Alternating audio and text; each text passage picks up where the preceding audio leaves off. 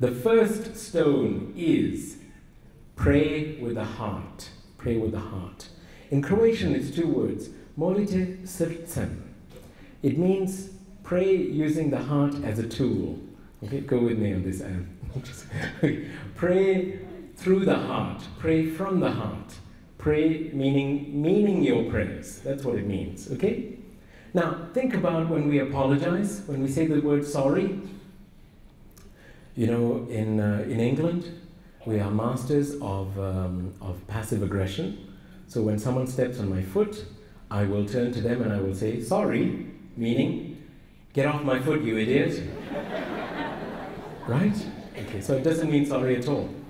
Or think about a politician who's been caught getting up to hanky-panky, and he or she says, I'm sorry for the distress this has caused my family and my constituents, meaning, I'm sorry I got caught, I wish I'd been allowed to get away with this, it's none of your business, okay?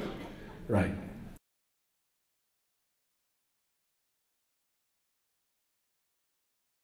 So, what happens when a young child, a small child, says sorry?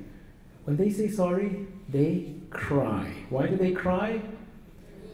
Because they haven't become jaded and cynical like the rest of us. They actually mean it. This is what Our Lady means by pray with the heart. Pray from the heart. Mean your prayers.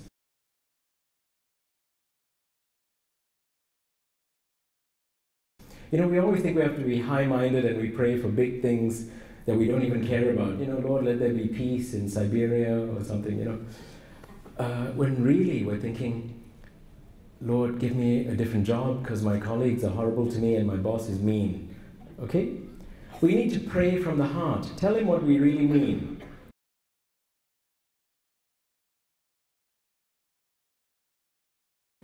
Do you have distractions when you pray? Yes? Anyone said no? You liar. Okay, we have distractions because we're not praying from the heart.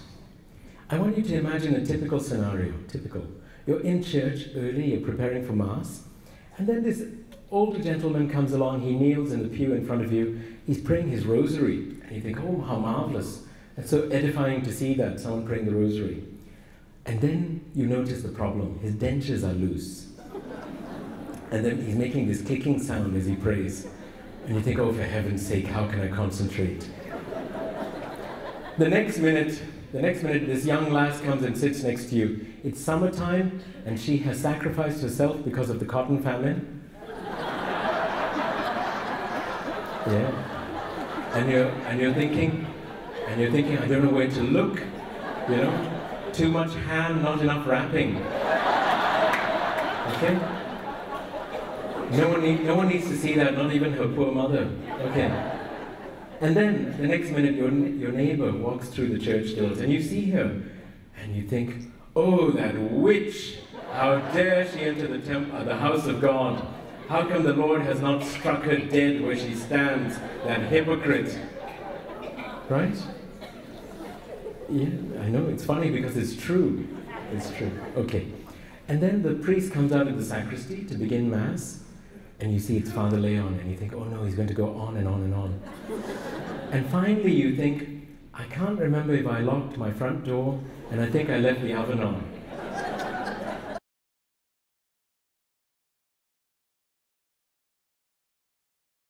Okay. We need to turn all our distractions into prayer. Say, Lord, please help this gentleman find a good dentist. Help this young lass learn the virtue of modesty.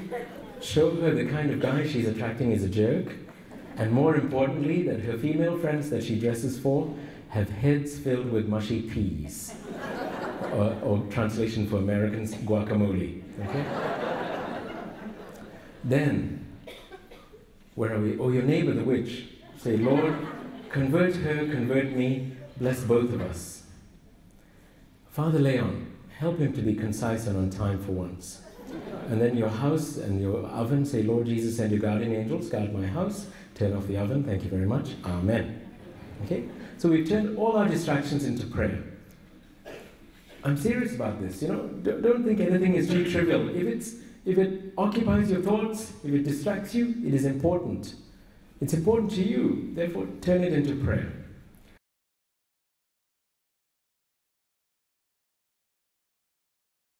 But Our Lady says something quite strange. She says, pray the rosary from the heart. How do you pray the rosary from the heart? Okay, a quick story. When I was a child, my parents went out for the evening and left us to mind ourselves, which is a mistake.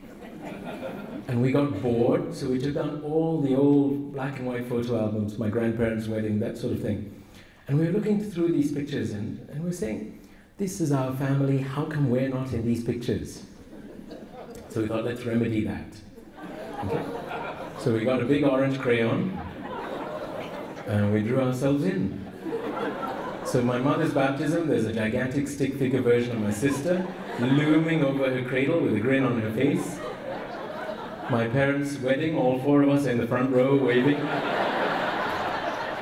You know? Now, our instinct was a good one. Despite the trouble we got into, our instinct was a good one. Why? Because it's saying, this is my family, how come I wasn't there?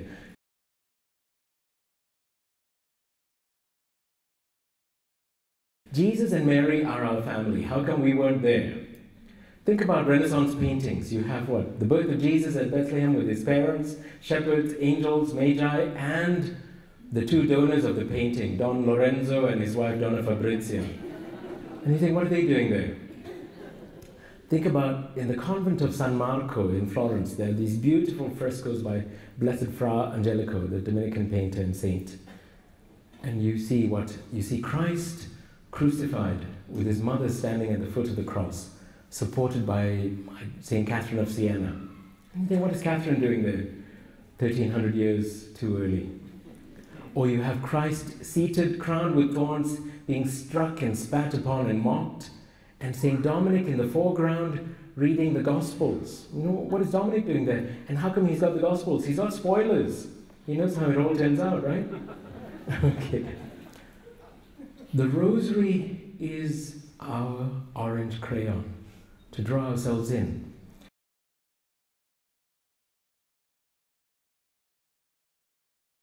But more than that, and I mean this quite literally, the rosary is a time machine.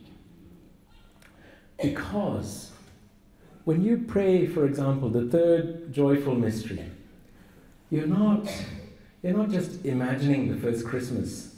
The power of the first Christmas comes to you today, now, when you pray the third joyful mystery. When you pray the fourth sorrowful mystery, you're there with Simon of Cyrene, carrying Christ's cross with him, going up Calvary. When you pray the first glorious mystery, you're there in the garden as Jesus rises from the dead, victorious over sin and death. So in this sense, the rosary is a time machine. I mean that quite literally, okay?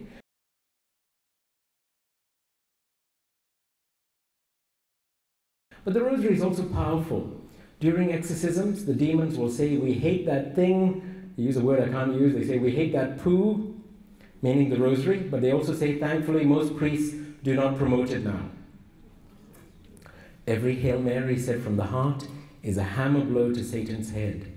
Every rosary said devoutly chains and binds the demons, weakens them. It's very powerful. Our Lady here in Medjugorje has asked us to pray the entire rosary, all 15 decades, joyful, sorrowful, and glorious. Do not ask me about luminous. They were not invented when she said this, okay? Joyful, sorrowful, glorious. The mysteries that she gave to St. Dominic 800 years ago, all right? Now, she began the villages slowly. Initially, she said, pray 7 Our Fathers, 7 Hail Marys, 7 Glory Bees. Then she said, add the creed, Apostles' Creed to that. A few months later, she said, okay, pray 5 decades of the Rosary. A few months after that, she said, pray 15 decades of the Rosary. And when she said that, the villagers complained. And she said, you don't understand. It takes up so little of your time.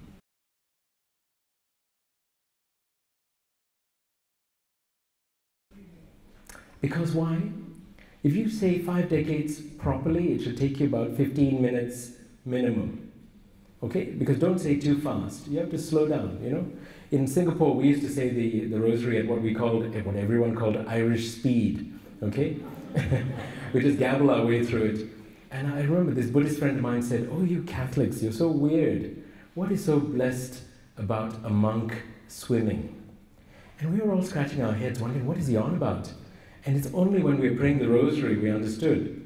You know, Hail Mary, full of grace, the Lord is with thee, blessed art thou among swimming. Yeah. So, slow down, slow down, slow down. Okay?